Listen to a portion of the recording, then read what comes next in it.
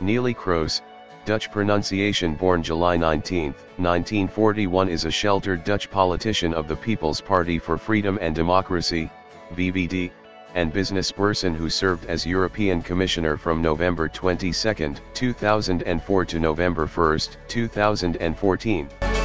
Kroes studied economics at the Rotterdam School of Economics, carrying a Master of Economics degree.